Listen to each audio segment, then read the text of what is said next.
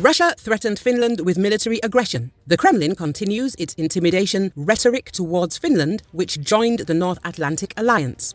Russia's permanent representative to international organizations in Vienna, Mikhail Ulyanov, said that in the event of a confrontation with NATO, Finland could be the first to suffer, according to Russian media. The high-ranking Russian diplomat justified these alarming remarks by citing the proximity of Finland, whose border adjoins Russia.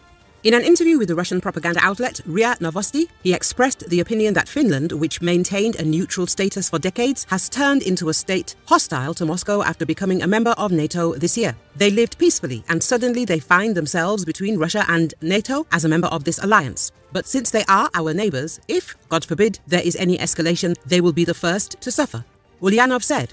Earlier, the Russian President Vladimir Putin threatened Finland over the country's NATO accession, stating that he would deploy troops to the Finnish border. On December the 27th, it became known that Russia would soon deploy its modern howitzers in its northern military district, which borders Finland and Norway. The question of NATO expansion became relevant after Russia's invasion of Ukraine in February 2022. In April 2023, Finland officially became the 31st member of NATO. Sweden also plans to join the alliance, but Turkey is currently blocking its membership.